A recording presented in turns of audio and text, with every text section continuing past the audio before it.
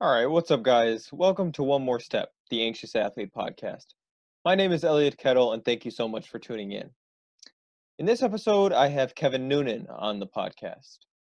He is a good friend of mine, someone who I went to high school with, and is now playing soccer at the University of Dubuque in Iowa in the United States. He's also an education major there. We get into a variety of topics, covering his life, covering soccer, and some of the memories and his background in the sport. And without further ado, hopefully you guys enjoyed this episode with Kevin. Side note, check out Kevin's podcast, Full 90 with the Fellas, on SoundCloud and Apple Podcasts as well. So now enjoy this episode.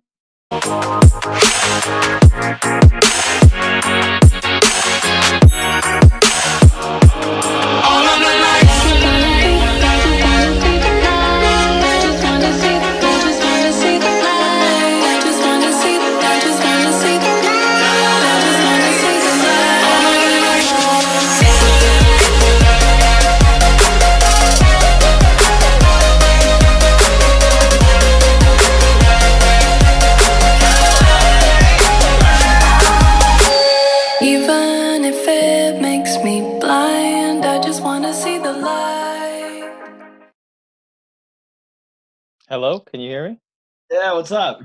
Kevin Noonan. I was not expecting to see the shaved head. That caught me off guard big time. Wow. When did that occur? Well, been losing it for a while, but recently just decided, I think like beginning of quarantine, I thought I had corona one day. Okay. So, but I was like, you know what, one thing led to another, so I was like, fuck it, let's shave the head. Sure, yeah, absolutely. That is a story for sure. But definitely a massive thank you, a massive shout out to you for doing this. I'll have to slip you some money at some point for doing this. I appreciate it. As I say to everyone, I'm so grateful for anyone who wants to come on and kind of share their story, share what they've been up to during all this. So I like your setup. I think you might have the best setup so far, to be honest. With the Thank you, appreciate it. Like the background, I like it. But yeah, so if you're ready, I mean, we can just hop right into it. Yeah. Let's do this. Yeah, so how I like to start with most people is just kind of some real basic information, your name, your age, and then where you're from. Well, I'm Kevin Noonan. I'm 21 years old, and I'm from Wheaton, Illinois, but I'm currently studying education and playing soccer at the University of Dubuque in Dubuque, Iowa. Very nice. And the next place that I usually go is kind of ask the guests how we met, which I think was in high school. I don't think it was prior to that, was it? I mean, I don't know if you have any thought. I knew of you. We lived close by. Yeah, right. I knew Noah growing up, and I think high school was really when you and I started to meet and going to South and playing. Didn't you play Copian for a year too? Yeah, I did. Yeah, like for those who are unaware of what Copian is, like a little club in kind of our little suburb of Chicago. Yeah, I did as well. How long did you play Copian for? We'll get into it as I move forward, but how long did you play for?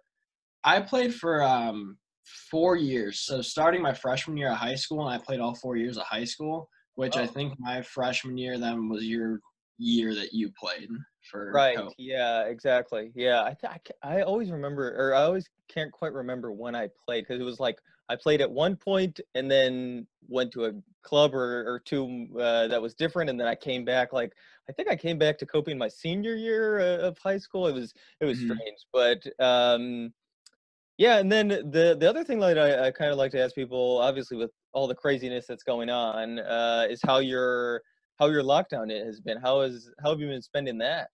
It's been all right. It's been nice to have my roommates. I turned 21 on April 16th, so that was definitely it was a different way to spend your 21st, but honestly, 21st to remember. Yeah. Yeah, my roommates made it fun. It's still a lot of fun. But I'd say mostly just, I've watched probably 50 rerun soccer games, like United versus Wigan Athletic in 2007, stuff like that. But it's just, I don't know, kind of finding things to do here and there. Recently, some of my friends and I have been playing basketball. We'll just go to a park and play Yeah. basketball, stuff like that. But Yeah. it's been obviously frustrating, especially when it all broke out, where it was still kind of cold out. You really couldn't do much. You had to stay in. Sure. But overall, I don't know. I kind of do well with just hanging out and, I don't know, finding ways inside to occupy my time. We've done 2 puzzles that have turned out very well. Yeah, But absolutely. Puzzles have certainly been. I haven't done one myself, but every time I'm on a call with my parents back home, they show me the puzzles that they're doing, and it's always some extravagant one of. I think they've done the most recent one they did was the City of London. They did the puzzle, and it was like some kind of 3D, 4D type thing that was going on, and I was completely confused. But yeah, I think that's one way people have been spending it for sure. yeah, yeah, and it's, I mean, it's tough, but it's fun. I know, yeah, They're not and as cheap as you thought, as you'd think too. I didn't yeah, realize how expensive they are. I was gonna say as well. That's a really good point as well because I bought one when I was at school, um, and when I was looking on Amazon, yeah, I was completely caught off guard with how Yeah, expensive some of them got. Some of them were yeah, were up there. yeah. But yeah, and then so obviously you just mentioned University of Dubuque is where, or Mhm. is it University of Dubuque or Dubuque University? What's the Uh, correct way? University of Dubuque. Okay, perfect. Yeah. And obviously Dubuque, Iowa. What has the lockdown situation been out in Iowa? Have you noticed anything different from what you're seeing on the news in different other areas of the world or in the US? Yeah, I will say it's almost night and day difference compared to when, like, my mom would text me and Snapchat me from Illinois, Sure. because she'll Snapchat me, like, Butterfield Road just completely empty, which is Empty. weird for Butterfield. And, like, out here, uh, maybe the first month or 2, you felt like it was a little weird, like, people were in stores wearing masks and doing all that stuff. But Right. now, bars are reopening, Really? restaurants reopened. Yeah, it's pretty chill out here now. I mean, there really isn't much of a concern, which is a problem considering Iowa has one of the fastest rates of, like, spread of the Does it coronavirus really? right now. Wow. Yeah, so it is something a little scary, but right now I think just with um, just getting the economy back going, I think that's why Yeah, a lot of people are just, they decided to make the switch to just start going back and doing things. Um, absolutely. Yeah.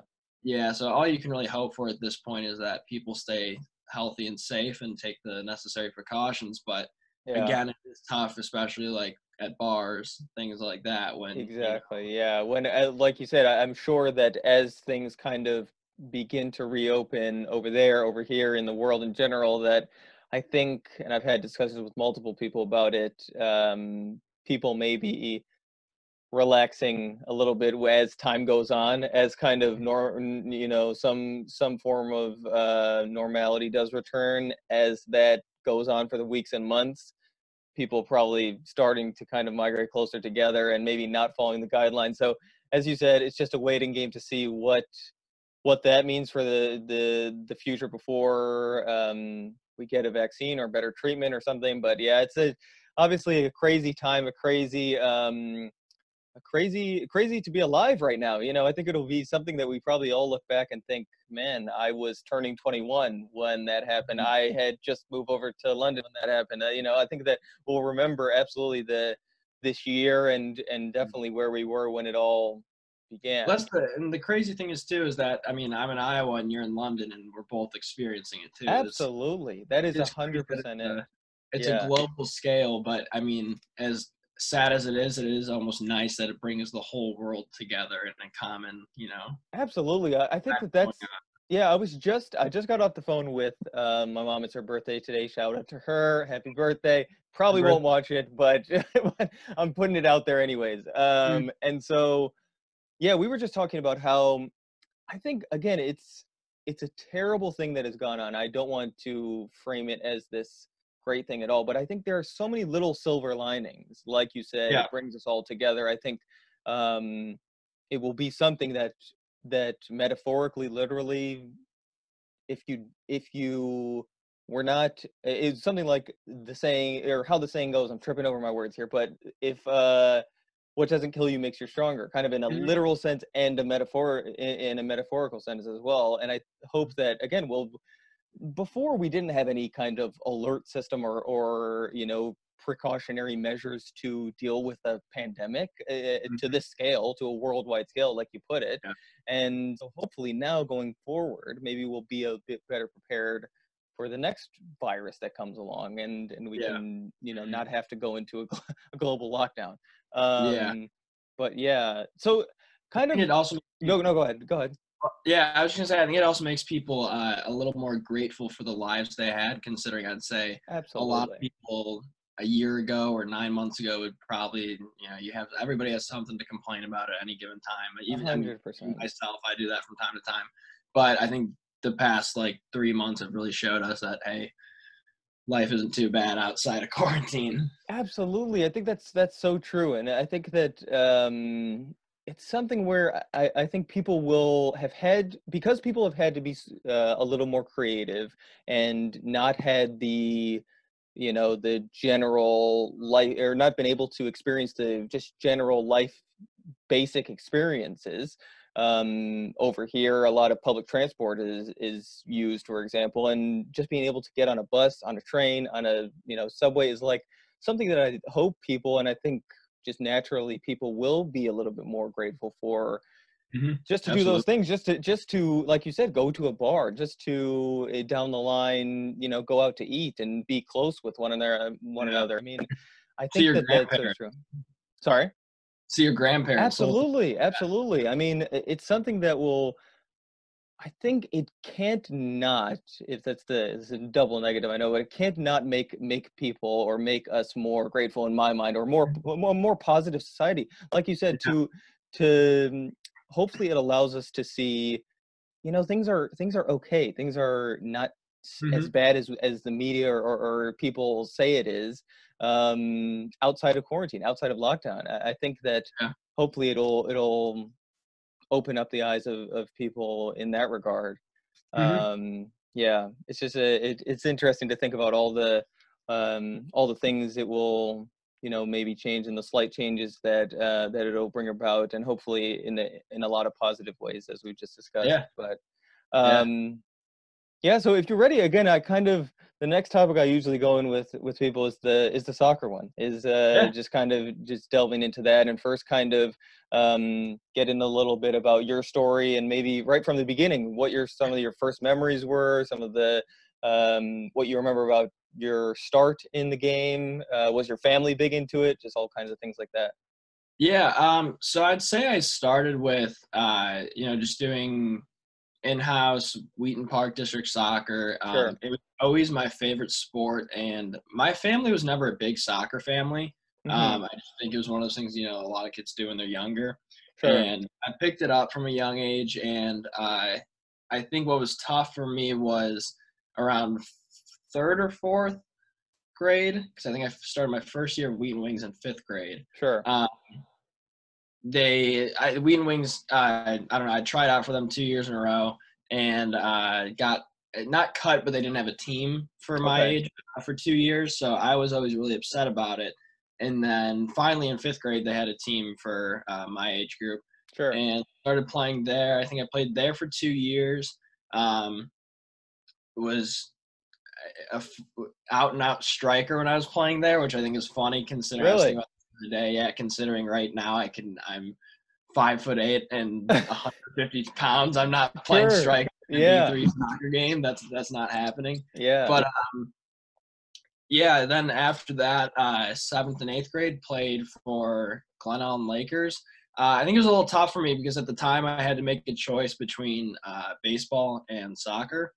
Which I haven't played baseball since, but it's one of those things that when I get the opportunity to just go play catch or go to batting, I do miss it a lot. However, I 100% do not regret the decision, and went on to play soccer. So I did 2 years then with Glen Ellyn Lakers for 7th and 8th grade.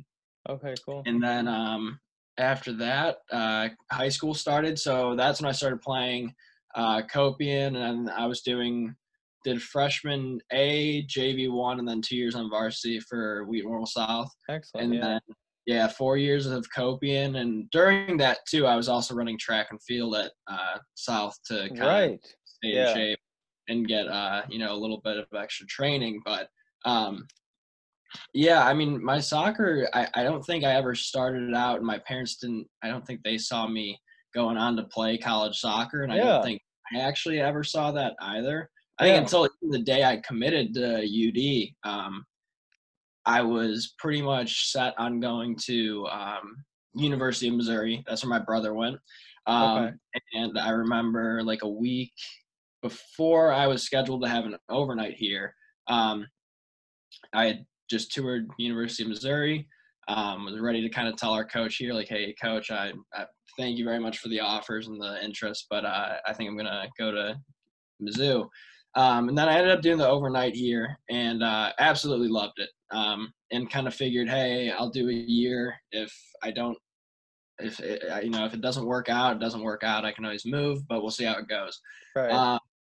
And ever since then, I honest to God think it was one of the best choices of my life because I think a big part about soccer that maybe, you know, other sports I don't feel is as strong, but soccer is so much of a sport that comes with a whole life experience where I do think that at every step along the way in your soccer career, you learn new things about life. Um, Absolutely.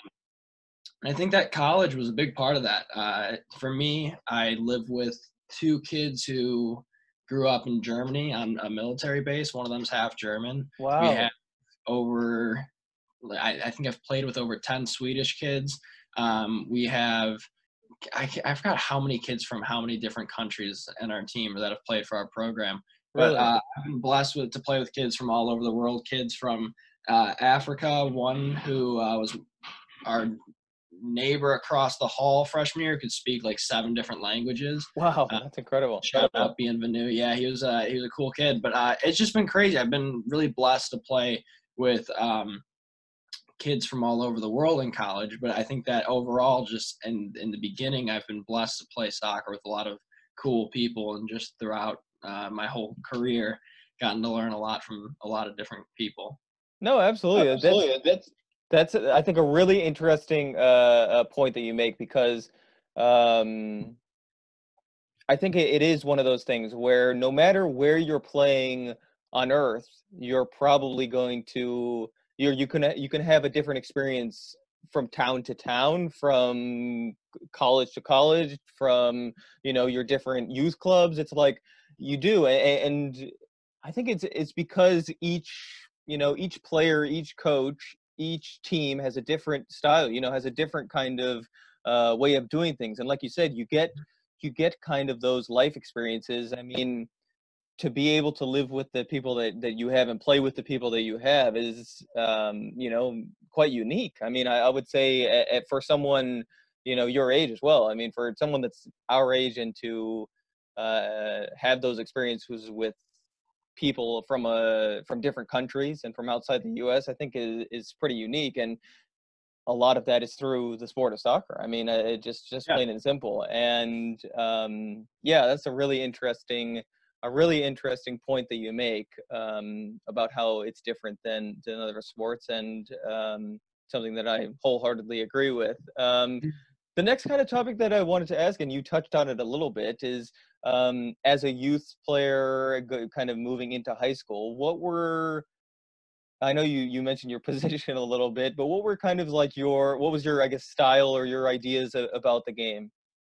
I think growing up, and part of it is, and I think everyone at times is a victim to it, is you see the Ronaldo highlight tapes, you see the Messi highlight tapes, and you go like, "Oh, Absolutely. dude, yeah, I think I gotta be that." Yeah. I think that as time changed, first off, my guy was always Marco Royce. Love Marco Royce from Right. Borussia. Okay. Um, but I think over time, you start to realize how all those highlight tapes are, first off, either completely out of context and you can't just do skill moves randomly. 100%. But also you realize that it's so much more built around, once you start watching and understanding the overall team tactic, it gets easier. Sure. And so how that kind of changed for me was, I think that in like middle school, going into high school, a lot of it was just, seeing those moves, seeing stuff like that, and trying to be as creative. And I do think that I was always kind of a team player. Sure. I for the most part, understood the concept of passing, I will say, better than I feel like some kids my age. Absolutely, yeah. Yeah, but it's one of those things where I think that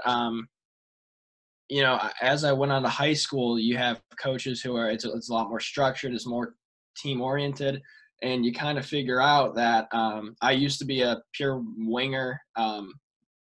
Always played on the left wing or striker pretty much my whole career, but middle school was mainly on the wing. And then in high school, freshman year, I played wing, little bit sophomore year, but then junior, senior years when I kind of started to switch to outside back, which is what I'm playing now. And that started in club, and I think how that went was I was always pretty pacey, especially when I was in track and field. I got pretty Sure. quick. Right.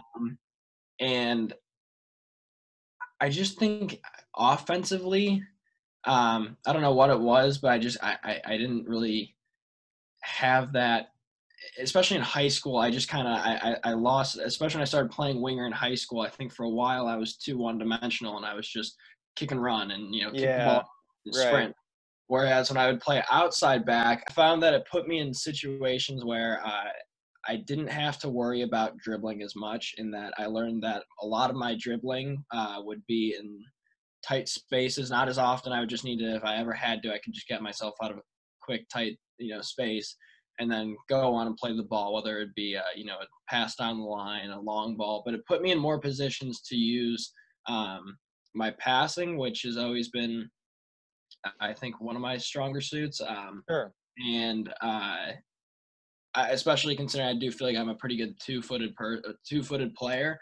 Sure. So I'm playing outside back, especially left back, gave me the opportunity to use both feet, and I think that it just suited me better because it was I didn't have to worry about. And when I was playing winger, a lot of the time I was always worried about like just go, like do a skill Sure. move, kick it down the line. And I think over time I started to see more of the team side of the game and how to facilitate other players being the ones to make those big things happen.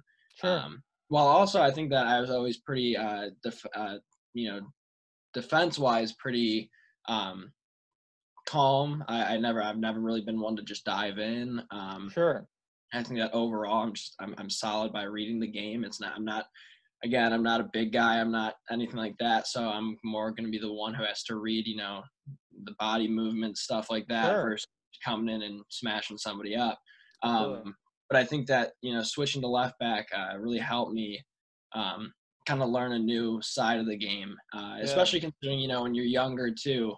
I think everybody wants to be the one scoring goals and wants to be the one. Yeah, often, yeah, that's what they say. That like the coach's son, or they always look at the top player as like the forward who's, if they're right-footed, like on the right forward who is scoring all the goals. And yeah, I know it's definitely something that you get in the States. I'm sure over here, I don't know as much over here, but it's about the youth game so much. But Mhm. I definitely, in the States, I know that was a part of my upbringing, for sure. Yeah, I think that I don't know. Just as I learned, I think that you do start to get that better grasp that it's not really it's more of a team oriented sport, where rather as a kid, I Absolutely. definitely think just the environment you're in and how you learn is based around, how can I be the star of the show? But Sure. yeah. Yeah, I think that's true, and it's interesting. I was just going to say as well. Well, are you, before I get into it? Are you right-footed naturally, or? Yeah, Yeah, I thought that naturally you were. Yeah. right-footed, but yeah, my left foot's always it's decent. Yeah, like you said, two-footed. And well, I think the interesting thing as well about outside back, and I'm sure you found it as well, is that you probably have a little more offensively, and going forward, playing out of the back, you probably have a little bit more time than you do on the wings to kind of find a pass, whether you said like it's down the line or it's inside to the holding midfielder, or into the forward's feet. And you can utilize, like you said, that not only your dribbling ability, but you can utilize the passing as well. And for someone, like you said, who understands that that's a greater part of the game, or something that's going to be more effective, the passing, especially at that spot, I think is important to recognize. And just interesting to hear you say that. In terms of when you were at at South, when you were at Wheaton Warrenville South. I don't know if you just want to talk about maybe some memories that stuck out there, some what you thought of, and you don't have to, if you're gonna blast him, you don't have to blast him too hard. But Coach Calipari, and because who knows whether he's watching it. I just had do you remember Luis Cruz? Yeah. I just had him. I think I uploaded his, and he was talking about Coach Calipari a little bit, and we weren't being careful. We were just talking about wondering if he was going to watch it or not. But yeah, I don't know if you have any specific memories that you want to talk about from South. Yeah, I think South overall was a very good. I guess I'll start kind of year by year, Sure. coach by coach. Coach Lucky, I think, was one of. He was the first coach I had at South for freshman A, and he was phenomenal in the sense that you could tell just how much he really cared about his athletes and his players. And I think at the freshman level, it's not as serious because, again, it's the freshman level. Even if you're freshman A, it's how many of those kids are honestly going to go on and continue to play all 4 years. So I mean, it was a great experience. He definitely helped keep us motivated. He really kept us interested in soccer. My sophomore year, Coach Saj with JV1 he was one of, I think, one of my favorite coaches I've ever had, for the sense that he was very stern in a way, but the way where you knew it was not just like some guy being, just being. You wouldn't yell just to yell. It was just for the sake of yelling. Yeah, it was for a reason. Yeah, and you knew, and he had his expectations, and you knew what they were, but everyone was on board with the overall team goal, and he made every player feel important, which was always good. That's important for sure. In my 2 years under Calipari, I thought that Calipari did a great job of, really getting a group of guys from all different backgrounds and all different, friend groups, different family lives, stuff like that. Sure. And he got a lot of people to, join on the same team and just play together, which is not an easy task, especially, different age groups. I think my junior year was an interesting one because not only did you have, I don't think we had any sophomores on the team at the time, except for Clyde White. He was, I think, the only sophomore. Okay. But you had a guy like Clyde, who's a sophomore, playing with then guys like Danny Jimenez, Mark Christos, right? Yeah. At the time, who we had completely a lot of different personalities. You have Danny Jimenez, Jose Alfaro, who are just naturally just very outgoing and like funny guys. Mm-hmm. And you have guys like Charlie Kirby, who great guy, really nice and funny kid at times, but also pitch can be very serious. Yeah. So Coach Calipari, I think, did a great job of getting everybody to try and play together, which is not an easy task. And I think my senior year, then he was given a team where the most of us had played with each other, and most of us knew each other pretty well. I know when Noah came in, I think that was Noah's first year playing high school. You've just reminded me that he even played. I couldn't even. I don't know why wasn't even thinking about Noah playing, but I think that might have. Yeah, maybe that was the first year he came in. Yeah, so when he came in, it was interesting because it didn't feel like it still felt like having somebody who had played with us for a while, even though he had never played high school with us. He did fit right into the team very well with just, me, Charlie Kirby, Adam Kelly, like just personality wise, everybody in the team was very accepting of him. He came in, helped improve the team, brought his experience in. And then plus that year, I do think we had a younger team. We had Sumani Husseini, who was a sophomore at the time. He plays at UD with me. Oh, does he? Okay. Yeah, his cousin Unla also was, I think, a junior at the time. So I think we had more juniors that year than seniors by a lot.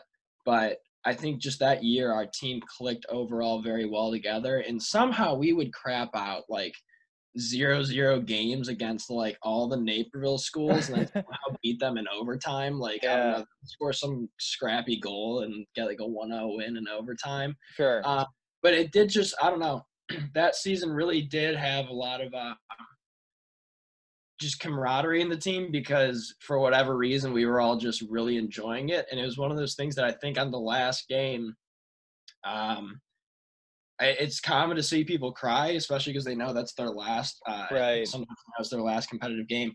I don't think any of us were really crying, not because we weren't sad, but it's just one of those things where it's like, I mean, damn guys, we had a good time. That's all I Yeah. can really say. I mean, it was a group of guys who just really enjoyed going out and playing with each other. And yeah, we were sad that that wasn't going to happen anymore, but it was like, damn, this was a really good time. And I think overall, we just took the experience out of it.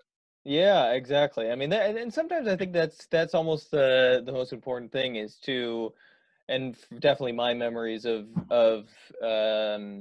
high school and playing on the team and with Calipari and stuff like that were just the experiences of it. I think sometimes just how much I enjoyed the matches or the training sessions, walking down the little path with a bag of balls over my shoulder, training every day. I think it was just good memories. I mean, like you said, I mean, just always the group of guys that we had, I felt like was um, one that was brought together by Coach Calipari as well as um, yeah, just found a way to get results, like you said, and I think, yeah, just to go back to your point about how Coach kind of brought people together, I think that's so accurate. I mean, just by the whether it was the pasta dinners or it was the outside of soccer stuff that he would focus on sometimes to, in a way, help develop us on the pitch or on the field. Hmm. Um, Excuse me, but yeah, so yeah, I think for me it was always a good experience, and I'm glad for you Yeah. as well. Go And ahead. I think that Cal also a strong suit of his was you can tell how much he loves the game of soccer. I mean, even when Mhm. I've gone back to South and talked with him just in recent years about it, even since I've graduated, we've just talked, and even down to being a part of like the UD or the Wheat Mobile South soccer, I think like Facebook group or Yeah, stuff like right. that. Seeing the Yeah. Instagram posts, you can tell how much he loves just the sport of soccer in itself. I think Mhm. everywhere from he'll watch an MLS game to a Juve game to, I've heard him talk about even Liga MX and stuff like that. He watches it all and he'll talk about anything. And I think that is a key part of being a coach is I think just being a constant student of the game and constantly watching the game and being in Sure. love with the game. That passion and that energy is very easily transferable then to your players because I think that um, as a player, if I think it's hard for me to connect with the coach if the coach doesn't, if I can't tell the coach is as into it as I am. Sure. And I will say Calipari, um, every time I talked with him and every time I saw him, you could tell that his mind in some way was on soccer, which is Yeah. much respect. Absolutely. I mean, and it's also something. I mean, I would look around at maybe some of the other coaches, and I didn't know them personally, but I think we were lucky to have someone with a pedigree in the game as Coach Calipari. I mean, I think he obviously played for Eastern Illinois University, and I think was they. I don't know if they won a national championship, but was a great program when he was. No, he maybe they didn't win a national championship, but he was an All-American on the Mhm. team. And then had a cap, I think, for the Canadian national team. Yeah. And so, like, to have that be your high school coach, and Hmm. again, I don't know the other coaches in our conference, but probably didn't have that pedigree. It was like we were lucky, I think, in a lot of ways. I Yeah. agree with you. But yeah, so I guess I wanted to then ask, as you kind of got later on in your high school career, I know you mentioned that kind of you were deciding whether or not to even play after high school, but I don't know if you want to talk about your decision, a little bit more about your decision making progress process, and yeah, how things then maybe started at Dubuque, and yeah, maybe get into that side of things. Yeah, so I'll say that I think from the beginning it was nothing against soccer in itself, but I just kind of felt like in general, I always went and visited my brother at Mizzou. I loved the Sure. school, um, and that's kind of where I was set on going. I did a few visits there, stuff like that, and everything seemed all clear cut. Now my connection with UD, which is always kind of interesting to me at least, is so I grew up going to Loris All Sports Camp, which Loris is our rival school in town. Yeah. And very, very big historic soccer program there. Mm-hmm. And I'd always gone to that camp growing up. And I think it was my senior year, going into my senior year. In fact, it was the day Man United signed Zlatan on a free. Oh, okay. I remember I was wearing my United kit. We were picking up my sister from camp, and we just decided, hey, let's go check out UD. We've always, I think every summer for like 10 years, we had been in Dubuque, but we had never actually checked out UD. Yeah. So we go over, we drive up. It's only like 2 minutes away from Loris College. I get out of the car. First person we see is Coach Berna, our girls coach, and I'm wearing my United jersey, and he's just like talking with me. He's asked if I'm a soccer fan, stuff like that, how old I am. And I tell him that, I'm going to my senior year and I play soccer. And so he gets me in contact with Coach Johnson, who's the guys coach at UD. Wow, yeah. And so then throughout the whole year, then we had been I'd talking with him. He had shown some interest. I came up and saw UD's first ever program win against Loris, which was really cool. In fact, the guy who scored the winning goal, his brother is currently he plays for Man City. Do you know Rodri? Yeah. His brother played at UD. Wow, really? That's incredible. Yeah. So that was cool. I got to see that game, and throughout the whole year was just kind of. I really liked UD. I just was not. It was nothing wrong with UD. I wasn't ready to really say no to Mizzou yet, just because my brother was there. And again, had always been a big fan of it and really liked it. And I think finally I went and visited my brother. And I think I just stayed the night with him. I don't know, nothing big, but it was only like a weekend I was there. And I think after that, I did a tour that weekend with some people at Mizzou, and I was pretty ready to commit there. My dad said on the way back, he's like, all right, we'll just wait it out because you got the overnight at UD next week. So I agreed and ended up doing the overnight. And at the overnight met two kids who two of them have gone on to be two of my best friends. Really? They helped me, I guess, in my time here. So shout out Josh Merkel and Chris Rigby. Chris was my roommate actually this past year, and Josh is a good friend of mine, just lives right up the street. But they were the first two people I met on my overnight. Played with the team, stayed with another kid, and I just kind of figured, this is a lot of fun. I could definitely see myself playing at this kind of level. Yeah. So, why not try it? Sure. And I think from then on, I've been extremely blessed again with the opportunities and experiences it brought me, because then I ended up going on my freshman year. My roommate was from Sweden. After my freshman year, I ended up going out to Sweden and Germany to visit both my roommates. That's amazing.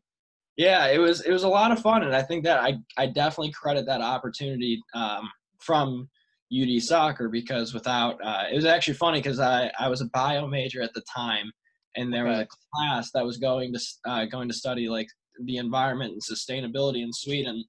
And I came home one day and I was like, hey, Edvin, that was my roommate. I was like, Edvin, you ever heard of Växjö, Sweden? That's where this class is going. And he's like, no ways, that's where I'm from. And he started going crazy, and because that's like exactly in Sweden where he's from. So I ended up taking the trip, going out there, and then flew out to Stuttgart, Germany after, and visited one of my current roommates. Really?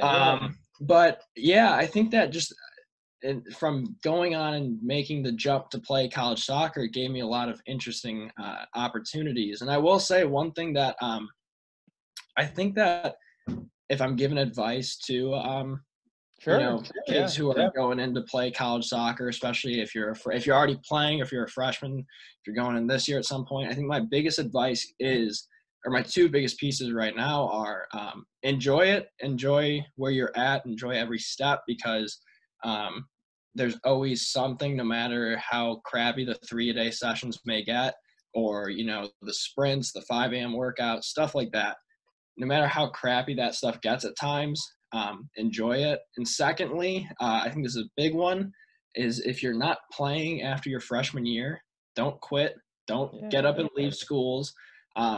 Stick with it. I don't think, in my Mm. experience, I've never seen a coach out to get a player. And for some reason, I think that, and I understand. I think I know my freshman year at UD, I didn't get any playing time, and it was one of those things that I think at times you wanna tell yourself, hey, the coach is out to get me, to make yourself feel better. Um, but in my experience, I've never met a coach, and I've never really heard of a coach that is truly out to get a player where they don't play them. So I think that if you're not playing after your freshman year, don't worry about it. Work hard, keep pushing, but also enjoy the experience of where you're playing. That's a big part of it too. Is you can be starting on a conference and national championship winning side, but if you hate the experience, then it's going to suck either way. But if whether you're playing or not for a team that's winning or not, and you're enjoying it, and you're working for your spot on the team, I think that's where the most fulfillment and enjoyment comes out of playing college soccer. That's I mean, again, just a great point. I think that just enjoying it. I mean, because as much as it is about, like you said, doing those 5 a.m. workouts, doing the working hard and pushing yourself as hard as far as you can go, it's also about getting the balance of enjoying it. You do have to enjoy it, whatever you're doing, whether it's soccer or it's something else. And I also think that your advice of not quitting after, a first year that doesn't go as planned, or a first year where you're maybe not getting the minutes that you feel like you deserve or expected or whatever, of just sticking it out, is again a great message and can be translated to so many different areas of life. I think it's so important, and such a something I'm glad you wanted to share. And I think it's really poignant advice as well. And the other thing I was going to say is just, we talked about the experiences that soccer brings as a whole, but it's also crazy sometimes. It's a crazy sport in that, and I guess there's some parallels to other sports in terms of, you never know who you're going to meet type of thing. But like you said, I mean, what are the chances that you're there in a Man U jersey and the girls coach sees you at that time and starts talking to you, and then you kind of build up that relationship, as well as the people that you've met? I mean, it's just, things fit together sometimes when you in the game, and because of the game. And especially, I don't know, yeah, especially going in and taking that step to play in college is obviously paid off hugely in so many different ways, and has allowed you, like you said, to do things and travel to places and meet people that maybe you wouldn't have,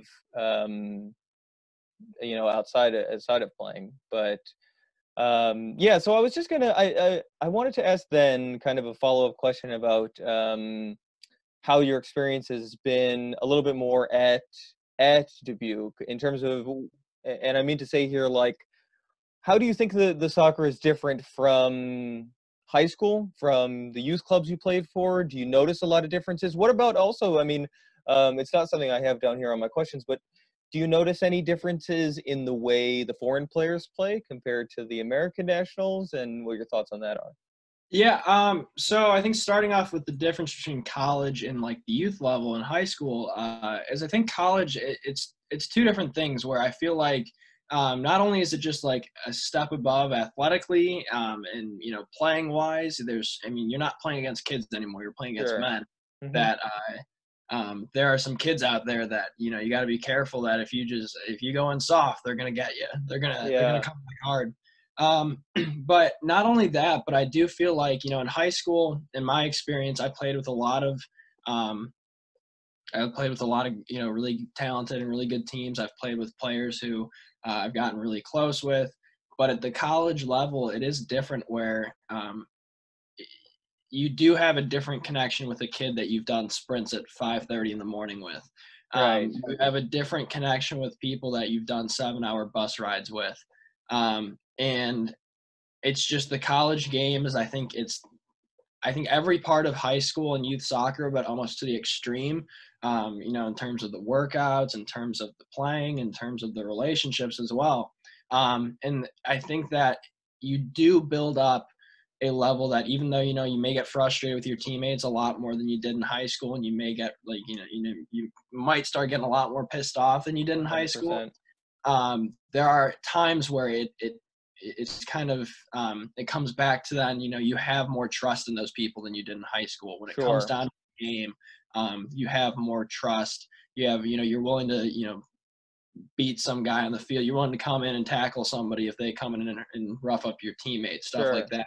And I think it goes down to, in my experience, even, just the trust in the coaches then too, because the coaches then, from what I've noticed at the college level, they care a lot more. And not saying, Calipari or any of my club coaches didn't care. They all cared a great deal. But to the credit of Coach Johnson, my coach at UD, Coach Bergstrand, who is our former assistant coach, and then our current coaches, Coach Tom and Coach McKenzie, they really do a great job of, for instance, I love smoking meats. So like I've got a smoker, and I'll smoke Sure. pulled pork, stuff like that.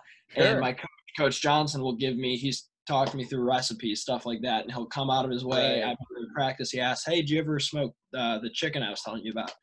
They get to know you on a personal level, and it's to the point where you can feel comfortable going in, where if you have problems going on in school, or anything happening in your college experience, you can go in and talk with them. I've had those times with Coach Johnson, and Coach Bergstrand, this year a little bit with Coach Tom and stuff. And it's been an experience where that trust in your coaches is, I think, amplified, and that relationship with those people above you and around you is really amplified. That even though it may feel like tensions arise at times, it's just because there's a lot more emotion at play. But at the end of Absolutely. the day, I feel like that, everybody on this field, or everybody on my team who's on the field, not on the field, all the coaching staff, you trust. Sure. I mean, trust for sure. And I think Absolutely. that's a little bit of a difference between high school and college, is because at high school, not everyone's going to go on and play for college. Not everybody's going to even play all 4 years of high school. Absolutely. The coaches too understand that, so they may not give attention to kids they feel like might not move on. So I just think it's different, because in college everything really is amplified. It's the extremes of high school and youth soccer pushed a lot further, but Sure. it's definitely a great experience. And I would say the foreign players compared to the American players, it really it depends, because we have a lot of kids from military bases in Germany, so they're Right. American, grew up on military bases, and they obviously have like my roommate's half German, half American, and you can see the German when he plays. He's very no jokes, just simple but very good passes. He does everything. He does the simple and the basics flawlessly, which allows him then to do some other things pretty confidently, because he's very to the point.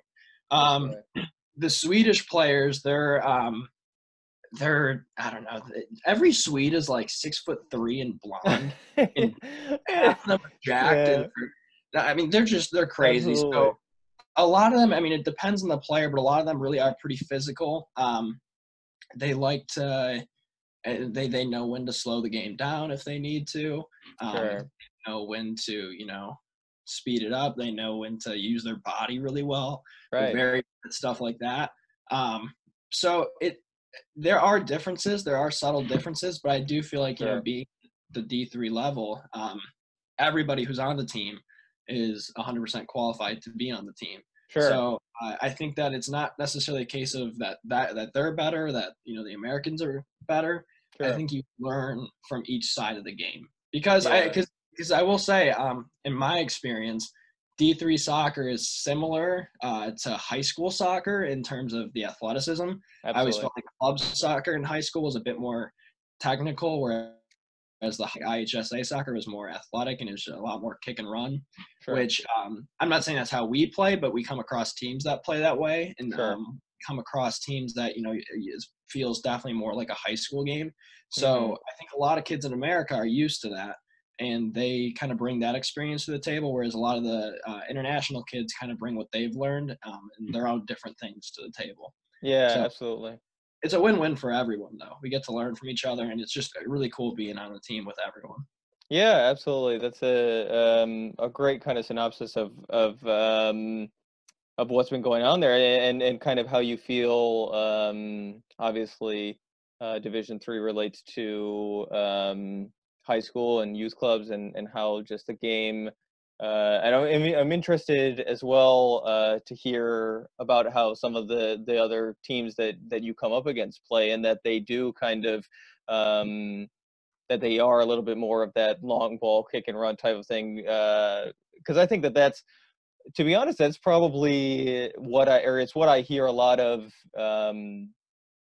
in the college game at any level, Division 2, Division 1, NAI. I mean, at the school that I went to, we certainly came up against teams and would play ourselves at times. That type of style. I think, like you said, it's very much a style that Americans are used to, and maybe not something as much that the foreign players, Swedish, German, whatever, are as accustomed to. And like you said, at times maybe they're beneficial to have because they can slow the game down, they can do the simple things right, they can keep possession of the ball a bit better. But yeah, and then I also wanted to ask, and it's something that just popped into my mind, was in terms of the soccer stuff, what does the future look like? I mean, you have one more year at Dubuque, so what are their plans for next season? What is going on with that right now? Yeah, so right now I'm focused on my senior year. It'll be fun. I think everything's set to start again. We got an email. I think June 10th is when everything's cleared, so we could start it then. Oh, brilliant. Okay. Preseason then. So for me, it's all about finishing out this last year, and then from then on, seeing where soccer in any way can be put in my life. Right, as I said before, I'm an education major, so whether that's becoming a high school coach one day or something like that would definitely be fun. But really, in any way, just trying to keep soccer in my life. Sure. I don't think that I'm a guy who has the drive and motivation to try and go pro after this. And complete respect to you for this, because it's not easy, but it's definitely it's something worth putting in the work if that's what you want to do. I think that for me, it's one of those things that I just really want to start. I've been very fortunate, and especially the past few summers, to work at Loris Hall Sports Camp, and just being able to work with kids is really fulfilling to me. So I think that being a high school coach, stuff like that, would be a lot of fun after this. But yeah, for right now, I know I'm focused on this season, getting in shape for the season, and getting ready, because I think this year we're going to have a really good chance of contending for some prizes this year. I think that our conference is going to be a bit more open this year. Loris College, I heard, is going through some coaching changes. Sure. That could be interesting. Luther College is always a good college in Iowa that is very good at soccer. So, but I think that we have a very good, strong team coming in. We kept a good core of players from last season, and we're adding some really talented recruits onto it. So, excellent, yeah. Yeah, I think just the main focus is this season, just seeing what we can. Sorry, I was just going to say that again, something else that isn't on my list, but something that popped in, and you mentioned about staying fit. Do you have any specific things that maybe you want to share that you do to keep fit? Individual training? What is your routine there? Yeah, so right now we have a fitness coach who will email us like weekly workouts in which. So this is kind of, again, this is a different year from what we usually do because of the whole Corona thing. But how we would usually do it is we would usually get a workout plan, and you got just a packet, and you go through day by day whatever it says you do. This year though, because the past 3 months we were in quarantine and we were supposed to be doing off-season lifts, we did like Microsoft Teams, which is like a little like a little like app where you can be in a group with people and you can share stuff. So our fitness coach would send us workouts, and we would have to record them. Whether if it was a running workout, we'd have like an app, like the Under Armour. Excellent. Okay. Track My Run or My Run. Sure. anything else, like any lifting things he'd give us, like body weight lifts, like single leg squats. I just filmed those. And now we kind of as a team voted to continue that. And then part of it too is every day I like getting my daily doses of fitness into in just little ways in terms of right now I go down, ride my bike like 2 miles to downtown and help a woman with yard work. Wow, that's excellent. That's really nice. Wow. Yeah, so that's always fun because I mean the yard work itself is at times a workout, especially like moving. But not just that, but then riding my bike to and from, especially if you've been into Dubuque, Loris Boulevard is a steep hill. And I live pretty much off Loris, so I have to go up and down that hill every day. But yeah, just finding stuff like that, going out and playing with your friends. Big one that I like, playing basketball. That's always a good time. Yeah, great cross training. Yeah, I used to do that a ton. It was something that, in terms of cross training, I would do all the time. I would one-on-one basketball was always something that I would do. Certainly, you talk about endurance, you talk about speed, agility, quickness. It's always a great sport to get you fit, get you ready for soccer for sure. Yeah, and then I will say I think the biggest one that I've noticed is in the past few months, and it sucked because right before quarantine, I got in a good habit of I was going every day to the YMCA. I used to work at the YMCA for the before and after school program, so I'd get a free membership and go swim there every day. And then hit the sauna after. So that was a lot of fun because that's just really swimming nice. really, it's a lot tougher of a workout than I remember. I would never swim consistently. I just remember like going and swimming as a kid at in middle school with your friends at the Rice pool and stuff like that. And then now I get in a real pool and I'm doing laps and I'm like, oh my God, I'm dead after 3 laps. But that one's a great workout. I mean, low impact, but at the same time, if it's not always easy to get access to a pool, but if you have the access, it's one of the best workouts you can do. But I think you're right. I was gonna ask then so I wanted to get into kind of some of your own kind of podcast stuff and get a little bit more information about that. But I wanted to ask quickly on kind of a last question before I get into the podcast and your podcast is just a little fun question of your favorite team and your favorite player. Still Marco Royce, or has that changed? So I'd still say my favorite player overall is Marco Royce. My favorite team is Man United. I will say I'm a big Borussia Dortmund guy though. Obviously, yeah. I'll show you. I got one of my friends. Well, there it is. Yeah, that's amazing. Yeah, so big Marco Royce guy, but overall Man United. And I will say right now, my favorite player for United is big Bruno Fernandes. Signing. Yeah, huge impact. But yeah, he's come on very strong. I wanted to ask you, who's your favorite team? My favorite team. So is a difficult one because it's probably right now Tottenham, just because my grandma lives about 2 miles from the Tottenham Stadium. But she probably lives equidistant to Arsenal as well. So I guess it could be Arsenal. Or those are the teams, I guess, maybe that I have the closest connection with. But in terms of the real closest connection, it's a team in the championship, Millwall. And because my dad, that's the area kind of London that my dad grew up in.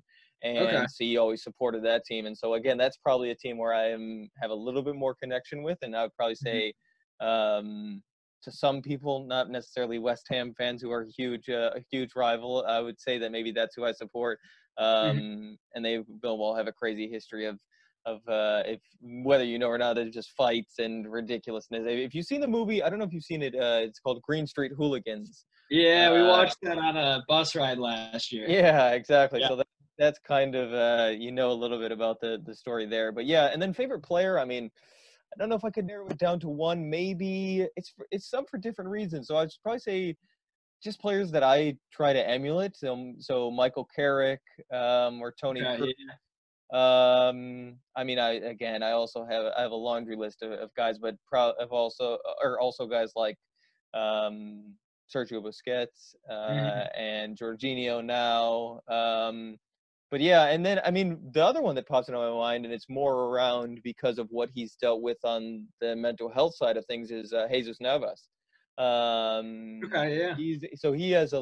is just a great story of overcoming tons of anxiety and not being able to leave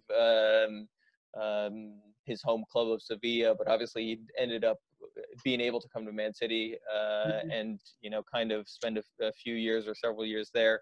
But yeah, so he's another one. But yeah, that's kind of maybe some favorite teams and players rather than a favorite team and a player. But yeah. Yeah, so if you're ready, I mean, I'd like to know about this podcast and kind of how it got started. Yeah, so it's called Full 90 with the Fellas. It's me and a good buddy and teammate of mine, Andrew Gilly. Sure. We've been talking about doing a podcast for about a year now. I think this happened, my sophomore year. I was talking to them about it. So this past year, once quarantine kind of hit, that's when we were like, all right, we have the time. Absolutely. I guess pretty much the only thing we're missing right now is live soccer to talk about, but we can find other things to talk about. Sure. So we got in a pretty consistent habit then of like about every Tuesday, and that's kind of the schedule we're trying to stay on. That in recent weeks has been a little tough, but it's pretty much just we love talking about Premier League, Champions League, Bundesliga, any soccer we can get any soccer we can get our hands on. I mean, this past week's podcast we talked about the MLS's back tournament. Absolutely, and and then some transfer rumors, but we'll talk about anything. It's about an hour long each episode. We ended it with a game called Who Am I's, and how the Who Am I's go is first hint is always 3 players I've played with. Second, the last 2 hints are just pretty much whatever. And it's fun because it's just an opportunity for us to test each other on just our knowledge. But sure, yeah. It really has been a great thing because part of quarantine, one of my things that I've been doing consistently is the podcast. Absolutely. And it really has, I've loved it because I think that since high school, I've really gotten into soccer, and it's frustrating because I don't find as many people that really want to consistently talk about it. Even my own teammates, like my own roommates, me and I remember at the beginning of the year, I made the bold claim that Fred has been one of the top 5 midfielders in the Premier League. Yeah. And one of my roommates and one of our other friends were like, okay, shut up. You're just saying that because you're a United fan. And then me and this other kid, Andrew Gilly, who's a Liverpool fan, so he'd be the last person to support me. Me and him started talking about it and stuff like that, and he agreed with me. But we've really gotten I think for a while we I don't know, wanted to consistently just talk about soccer. Because I get bored and I just watch the stupidest soccer videos, like top 10 celebrities who like soccer teams, just things like that. Yeah. Like I don't need to know that Elton John is a huge Watford fan, but I know it. Stuff like that. So I think it's just kind of fun for us to have that opportunity to just, talk with each other and kind of hopefully get other people interested in soccer and kind of what's going on, because there's a lot of cool stuff every week. Every league, every team has something different going on. Absolutely. I just think that sharing that knowledge, sharing that, I guess the draw that it has on us, that appeal, trying to get other people interested has been a lot of fun. And just the podcast is really about anything soccer that comes out. We want to talk about it. We want to hear other people's opinions. We want to give our opinions, stuff like that. Absolutely. That's a great, again, synopsis for the podcast. And people can find it on SoundCloud, Spotify. Those are the 2 places that people can find it. SoundCloud and Apple iTunes. iTunes. Sorry. I need to figure out the Spotify so far. Yeah, I need to do the same, to be honest. I think we were talking about it, and trying to find a way to upload it and just get it on as many platforms as possible, just like you said, so you can spread the word. And I will say as well that I do agree with you in terms of Fred. I think he gets too much stick, and people. I wonder sometimes if people are actually watching the full 90-minute match, because I think he's a quality player, and people just I don't know. He's one of those where I think it's just. What he does is like a bit of a Jorginho or something like that, where he just gets a lot of stick because he doesn't do, 100 step overs, or he doesn't score the goals, and a lot of it is sideways and back. But sometimes you need a player to do that, and if you watch him, I think you can see how much quality he does have. And I mean, once he got a foothold in the team and started to kind of get a consistent run, and I think he even scored a couple of goals, and I was almost happy for him, because I was like, okay, finally these pundits have to say he's doing well. Like I was happy Exactly. for him. Yeah. I mean, it's just interesting. It's really interesting to. I mean, you think about that with other players as well. That I mean, I don't know what your feelings on like Granit Xhaka and stuff like that are, but go ahead. You I, maybe.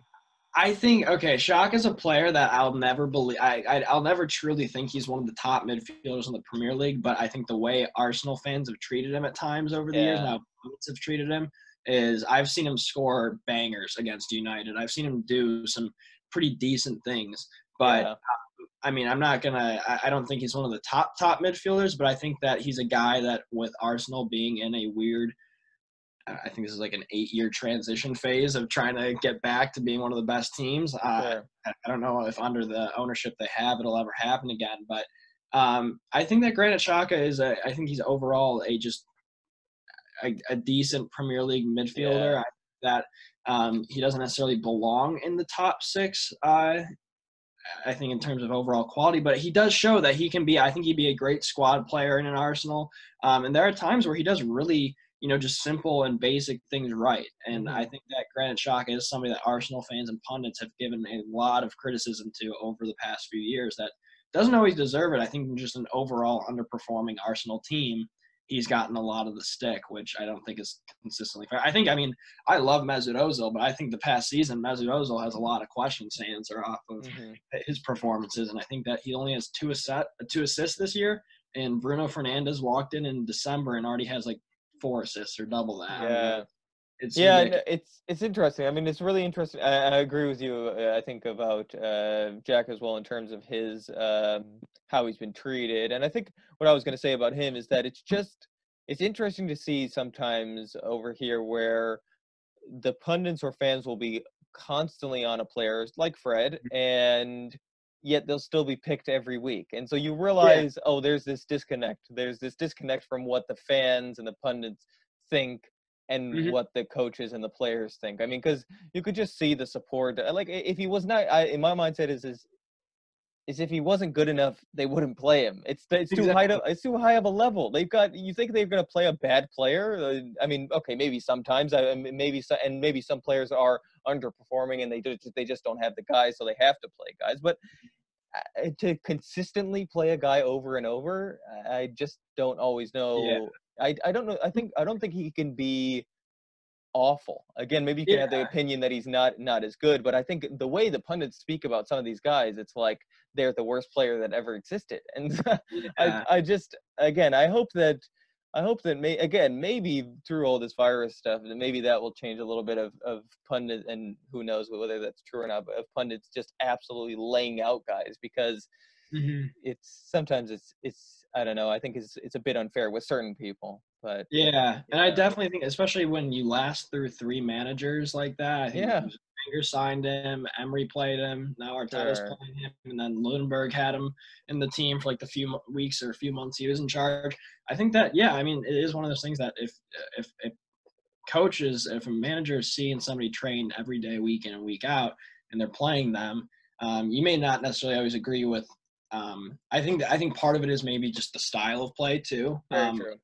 I never know nothing against Fellaini. I just never wanted to see Fellaini on the field because it signified that we were playing a very Yeah, defensive. exactly. Yeah, Try and kick it into him over the top and hope that he can right. get his head on it just because he's tall.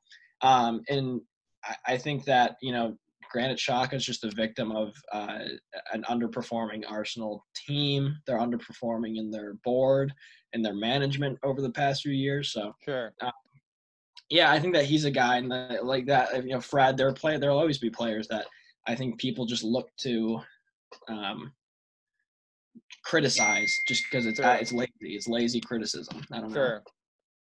So what I was going to do then, the kind of the next grouping of questions that I have move a little bit away from the soccer, and I wanted to ask about. I know you mentioned your major and stuff like that. But maybe you could talk about how if you've enjoyed or how your studies or academic stuff has gone at school, and maybe what you're doing outside of soccer, if there's any activities, clubs, things like that. Yeah, so I'm an education major. It's been a lot of fun. It's taught me a lot about. I started off as, wow, my mom likes to text me. So I'm an education major. I was a bio major my freshman year. And I don't know, I think a big part of academics, especially when you go to college, is figure out what you want to do. Don't do something because it comes with a big paycheck. Sure. And also, figure out what truly makes you happy, because I think I wanted to go into biology and then maybe try med school or, PT, which would have been really fun. Respect anybody who does that. But for me, I realized my first summer of college, or going after my freshman year in college, so I did my trip to Sweden and then Germany. Yeah. And then I got off the plane and 8 hours later drove back to Iowa to work at Loris All Sports Camp. And that's where I quickly realized that I didn't think bio was the right thing for me, partly because working with kids is in my opinion, a very fulfilling experience, because there are a lot of kids who really do need role models. There are kids out there who need people around them. And I think that at times, maybe coming from a community like Wheaton, you don't always see that, because I think there's a lot of privileged areas and families.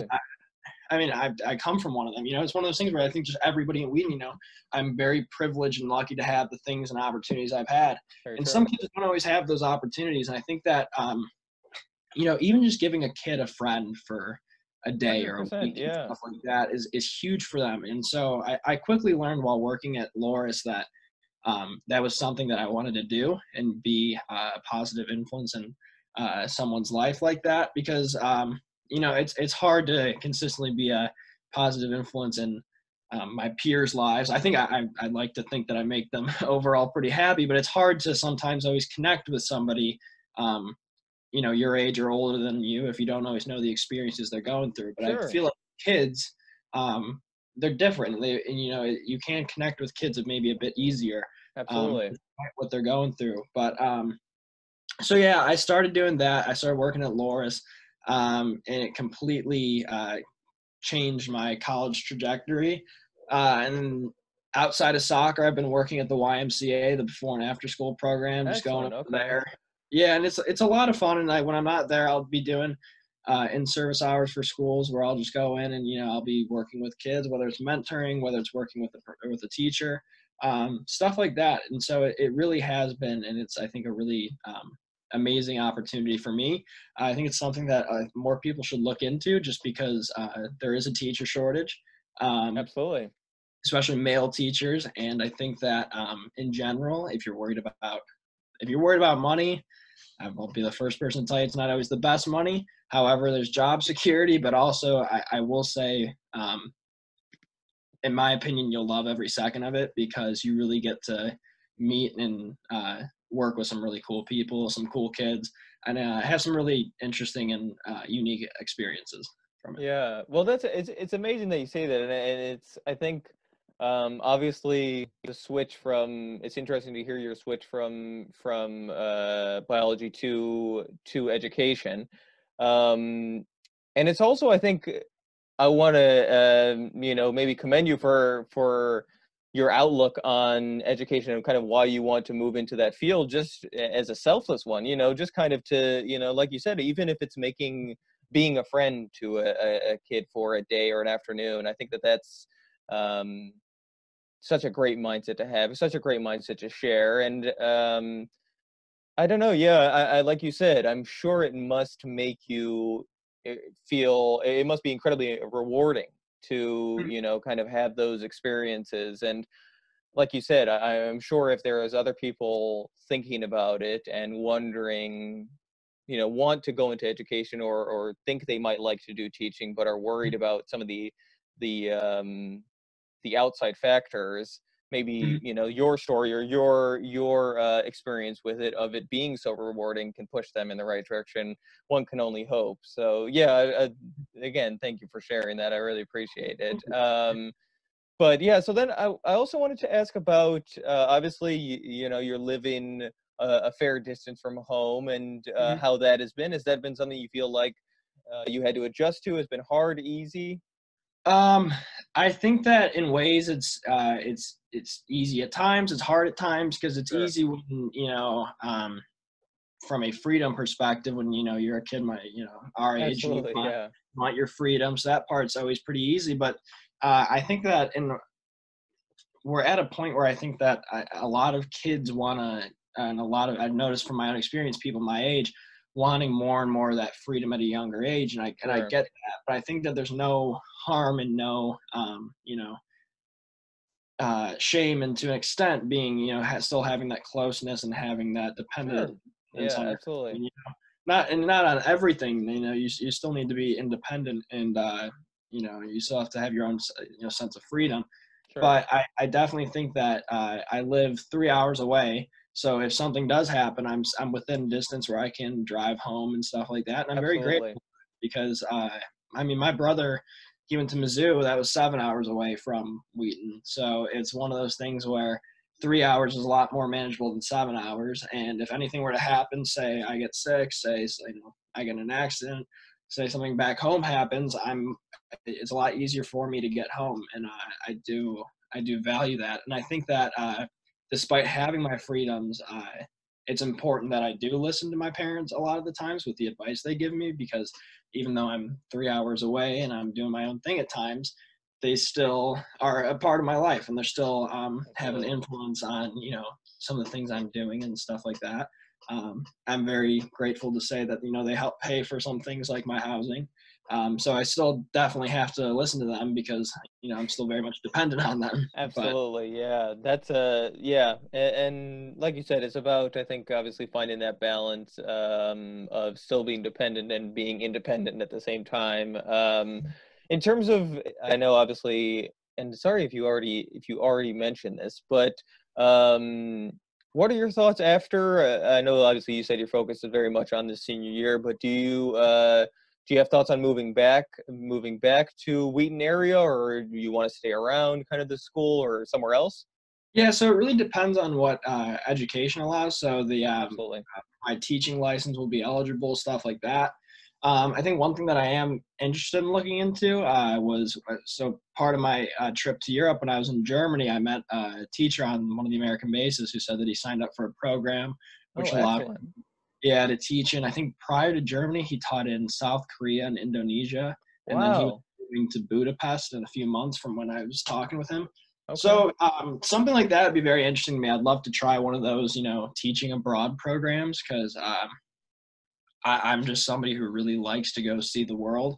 I think that my trip to Sweden and Germany was one of the most life-changing experiences for the fact that you really get to put into perspective.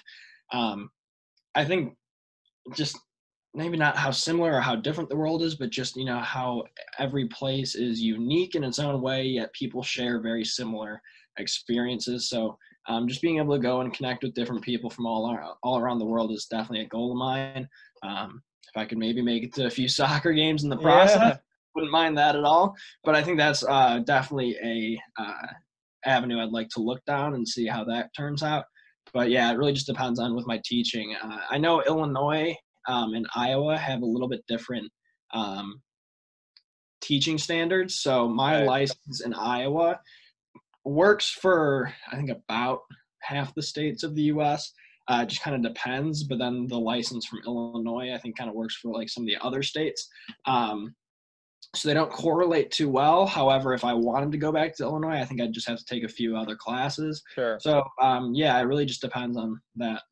Gotcha. Well, like you said, it allows you some freedom and obviously a little bit of uncertainty, but hopefully that's exciting at the same time, in that you don't necessarily know whether you'll be in Iowa, you'll be in Illinois, you'll be in Indonesia. I think that's Yeah. it's one of those where you will see what happens, and obviously I think we're all unsure of what the future is going to look like for whatever career we're going into, and so obviously that's a little bit scary at times, but hopefully a little bit exciting as well.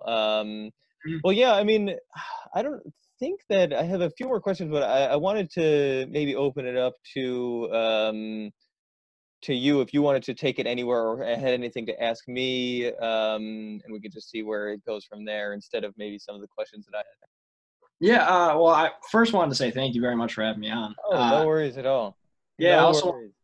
I also wanted to say we're very excited to have you on our podcast this week. So if anybody tuning into this wants to see Elliot on our podcast, Full 90 with the Fellas, we have an episode out from this past week. But next week, we're very excited to have you on and talk about kind of, your what you're doing on this podcast, your experience of playing in England and stuff. And I think that's a lot of where my curiosity comes from is Sure. first off, how it is over there, kind of what you've been doing and how that, process is shaping up to look like. Do you have a lot of trials with teams? How does it work? Yeah, so before the lockdown, I was training and trialing with some semi-pro and one professional club over here, and then where I was getting my matches was just kind of some amateur sides on Saturday and Sunday. I was just in the very beginning stages. Like I said, I've only been here since December.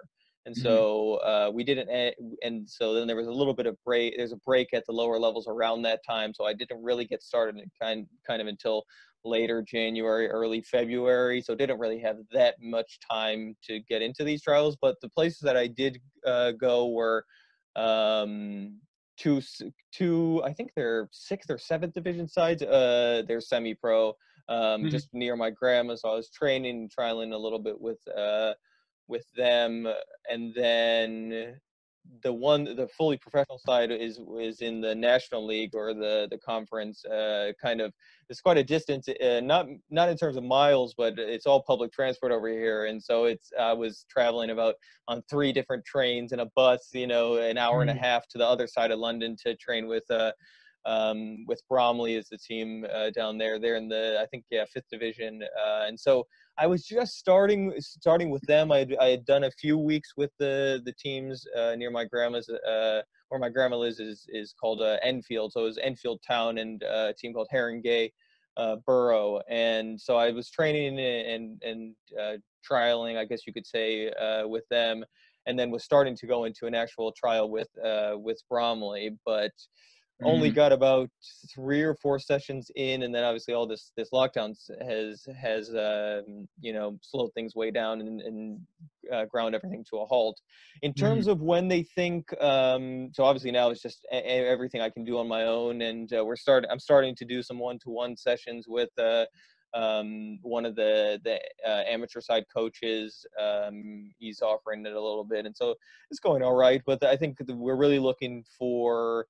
They think maybe July, at some point in July, that these preseasons will start again. And at that stage, it'll really be looking to see what's out there. We have several options in terms of kind of some loose connections or some connections with teams as high up as League 2 or League 1. I'm forgetting the teams that we have connected with, but it'll just be about kind of who allows me to come into trial. I would love to go down and give it another go with Bromley. I think that was a great opportunity, and they're, like I said, a fully professional side.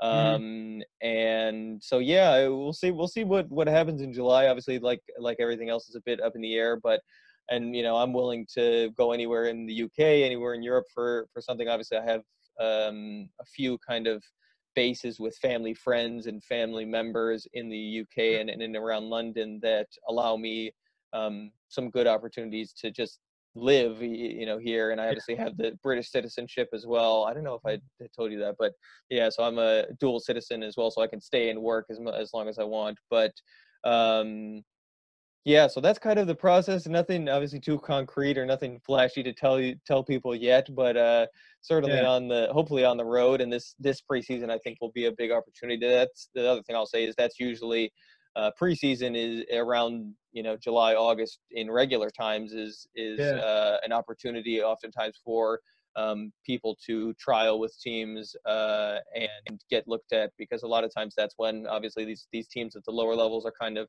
have their Mm-hmm. turnover, with players and guys going out of contract. And Mm-hmm. so just reaching out to people, trying to see, as many, trying to make as many connections and, like you said, relationships as I can in the game, and Mm-hmm. hopefully get something for this preseason. Yeah.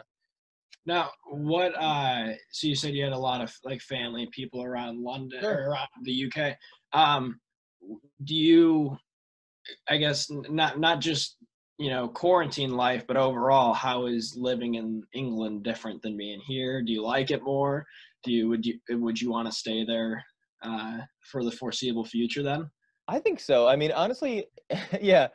If you take quarantine out of it, and even during quarantine, I think for me it was a case of it had been so, as I say in the first episode of this podcast, it had been such a long time coming to try and get over here. It had been a dream for so long, Hmm. and that getting over here, I think, wherever I played, whether it was down in the park or is with Bromley or a higher level, whatever, um, I was just extremely grateful to be here. It was one of those where, like, I kind of, um, I was coming out of my own kind of battles with I guess again, you hypothetically or metaphorically, a virus, and I was just grateful to be able to be on a bus in London, Yeah.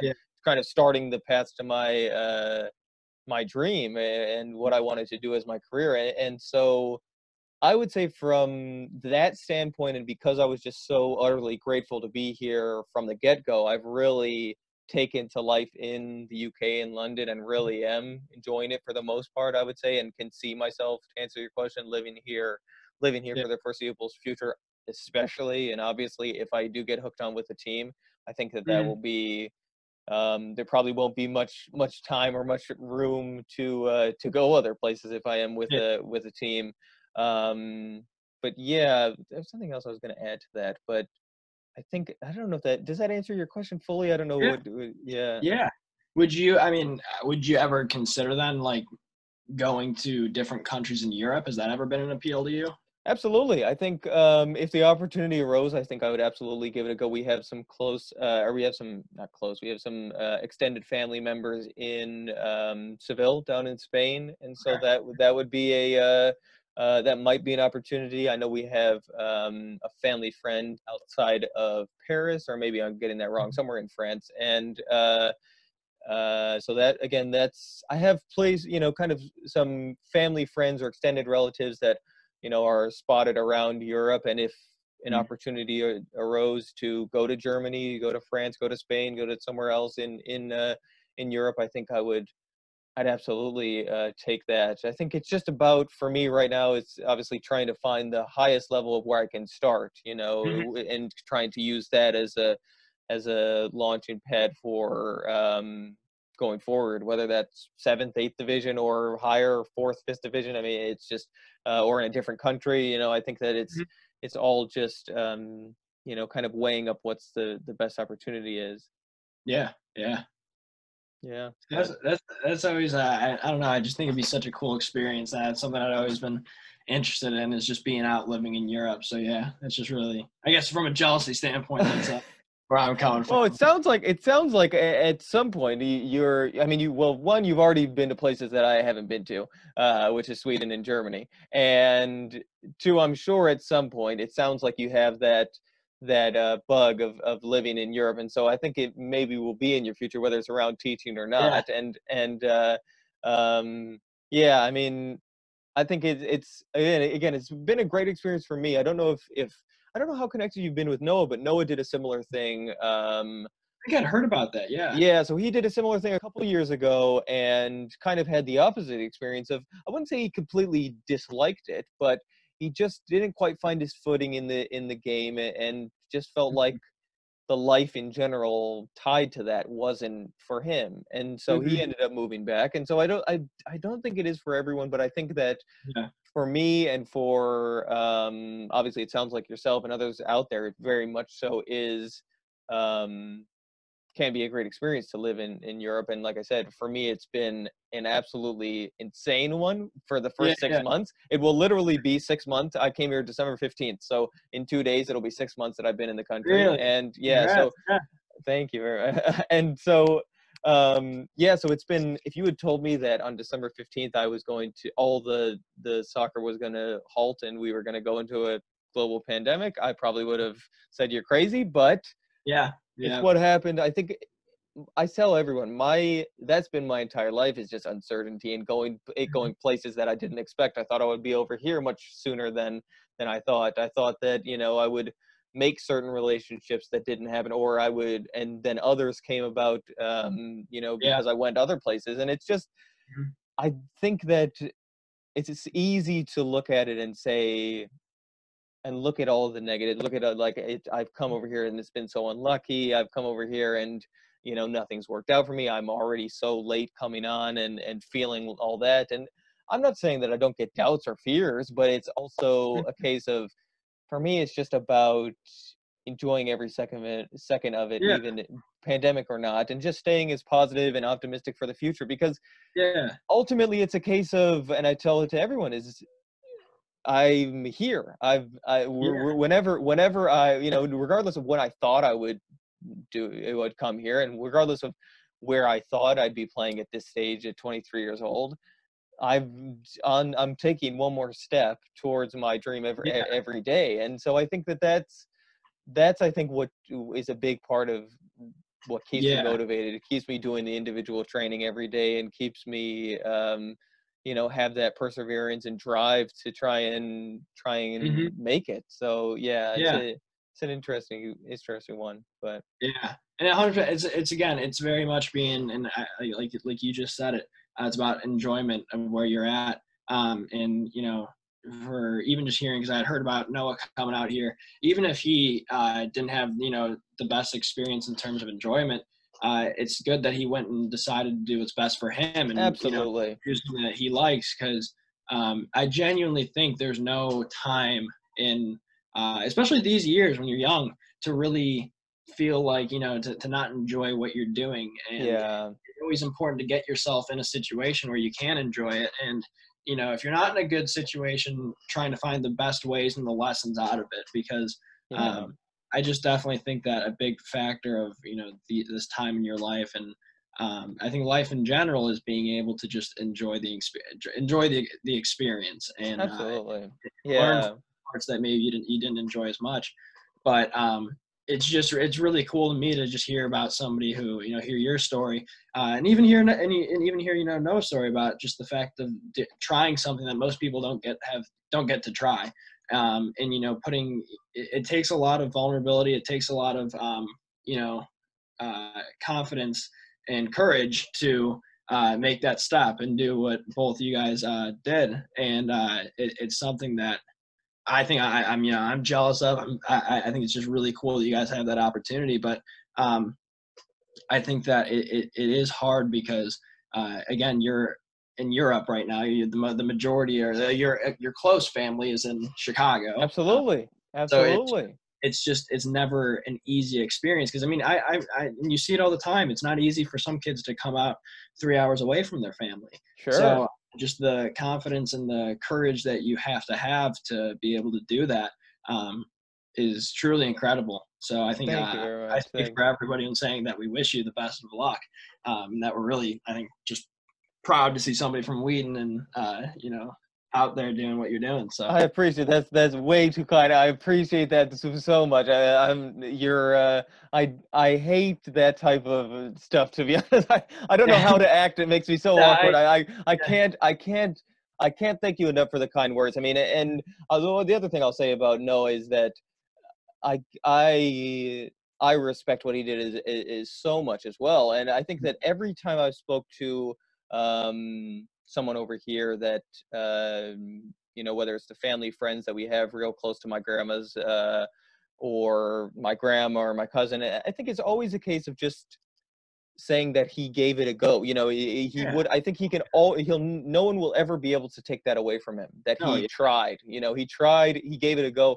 If it wasn't for him, he made the change. And I think that's the thing as well, is that it's been my mindset. I think it's been his as well. I mean, he was always a damn good player too. It's not like anybody can take that away from him. Absolutely, absolutely, yeah, yeah. I think you're so right there. I mean, I think he'll hopefully come on this at some point, but to share Yeah. his story as well. But yeah, no, he absolutely is, and I think he kind of, to be honest, he's 2 years, yeah, he's 2 years. I can't believe I just tripped up on how many years younger he was than me. But yeah, he's 2 years younger than me, and he kind of, to be honest, I don't want to say paved the way, but showed me a lot of things by coming over here first, and kind of Hmm.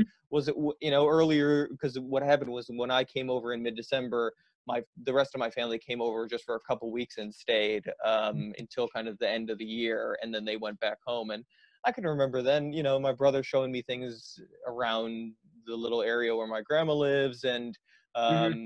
just explaining the train system and the public transport system. And it's Yeah. good. It was excellent to have that, and I think it was impressive to me how much he learned, Mhm. even in just the 3 months, even though he didn't enjoy it as much, even Yeah. though he felt like it wasn't for him. I was impressed Mhm. with just the fact that he did that. And Yeah. yeah, so a big shout out to him. Yeah. Who knows 100%. if he's listening or not. But no, and I mean, the other thing about sharing stories, I want to extend it right back to you and say thank you very much for coming on. And I'll say what I said at the beginning, which is I can't say it enough to people, is that I'm so grateful for any person who wants to come on my tiny little podcast and share anything, any Oh story, yeah. anything that they want. I'm Mhm. just so grateful, so thankful, so appreciative. And yeah, I don't know if you have anything else that you wanted to bring up. I mean, we can take it Yeah. wherever you want. Or I think that I just want to have two things. Number one, saying okay, once again, thank you very much for having me on. It's been a great experience. I've been, really excited. I was telling my roommate about this. Really excited to do this, and we're equally as excited to have you on for ours. It'll be a thank really you. cool experience. You're our first ever guest, so Oh, excellent. something Okay, new for us. sure, Yeah, it's something new for us. So we're gonna try and figure out how to get it going. But yeah, sure, we're really excited to have you on and just to hear your story and hear what your podcast is all about. sure, Because I yeah, definitely think your podcasts have a lot of information that would be incredibly useful for not just college athletes, but kids thinking about the college game. Just people absolutely, thinking about where to take their next step in soccer, no matter where they're at. They can take a absolutely. lot of information from your podcast. So just to be a part of that, I'm really thankful for that. Yeah, no, Um, I'm really, just to reply to you, I think I'm really excited to be on, and I think it'll be the first podcast appearance that I'll make. So I'm mhm. really excited for that. I'm really excited to talk with you guys about whatever you have for me, and it'll be interesting to kind of be on the other side. Kind Yeah. of be in the guest chair, because that's something that'll be new for me, and Mhm. another, something that is unknown but exciting at the same time. So yeah, absolutely. Yeah. Yeah, and Um, I just wanted to throw in there real quick, just a quick, not really shout out, but I did like how you mentioned, with Noah, how he paved the way for you. And I have often thought about, um, you know, it is weird because I look at my siblings, I look at my mom and dad, the way they supported me, but also the way my brother who's older, he really did teach sure, me to have the courage to do things that nobody's done before you. My brother was in speech, he was the oldest, and he did speech team, show choir, middle school, tried out for soccer, basketball, did track, did volleyball. He tried a lot of new things and really paved his own road for himself. And I really took that courage from him. And it's a lot to learn from because I don't always have that courage the way he does. And looking at my younger sister and looking at the confidence she has at her age was something I never had. So I don't know. My sister's a badass. I don't know. She knows exactly how she sticks to her guns. She knows how she feels on what things, and she's just very confident in who she is. sure. So I take a lot from them, and I'd hope that from them they take from me just being happy, and, enjoying where you're at. But I think you can learn from a lot of the, not only just your older siblings, your parents, but the younger siblings too. But just getting to know and learning off other people is a big part of being a soccer player and being an athlete. Absolutely, yeah. I mean, there's so many. There's bits and pieces that you can pick up from everyone, and I think you're so right there. And I wanted to ask just quickly, maybe before we end, is what is your brother doing now? Where is he at now? He works in D.C. for Senator Roy Blunt, Missouri senator. Wow. Okay. Yeah, his job is, from what I've gathered, and I'm not the best person to ask about it, but pretty much any time the senator goes on like the Senate floor, needs, I think I know a big part of my brother's job is if he needs a fact checked or a report typed out, and he says, "Hey, Danny, I need this stat." For when I'm on there, it needs to be right, and I need sources. My brother will find that. They'll find Wow. the whatever information. Yeah, he does a lot of stuff like that. He's starting school at Georgetown soon. Oh Uh, wow. Okay. so yeah, he's just out there doing that. He loves it. Definitely different than anything I'm doing, but Sure. every time we go visit him, it's an incredible experience. He's met some really cool people doing his job. I can imagine. That sounds amazing. That sounds like a really interesting position, a really interesting job. Yeah, And like you said, something that also probably offers him the opportunity to meet some incredibly cool people from mhm, around the country for sure. yeah. Um, well, yeah. So I just wanted to ask that quickly to before we end. Is there anything else? Any kind of um, any other advice? Any other shout outs before we finish it off? Uh, Shout out to any coach I've had in the past. First off, to get me where I'm at. Shout out to you and all the other Wheaton Mobile South guys, Wheaton Thank you Mobile very South much. soccer Yeah, alum. Shout out to my teammates at UD. I'm sure if you guys, a few of them will definitely watch this. And shout out to my family. And just thank you very much for having me on once again. Really excited to have you on this week. Everybody, if you have the chance, check out Full 90 with the fellas. Me and Andrew Gilly just talking about Prem, Champions League, Bundesliga, anything like that. But this week, you'll be on our podcast, so it'll be a very interesting, very interesting episode that we're all very excited about. awesome, man. Yeah, thank you again. Thank you very much for being on, and I am extremely excited to be on yours this week. Yeah, I'm interested to see where our conversation goes in that. And once again, Mhm. you can find Full 90 with the Fellas on SoundCloud and Apple Podcasts, correct? Yep, Um, so yeah, not Spotify yet, but hopefully coming soon. working on that one. Yeah, okay, well, thank you, man, again. If you're cool, we can leave it there. Yeah, thank you very much for having me on. Really Yeah, appreciate it. no problem.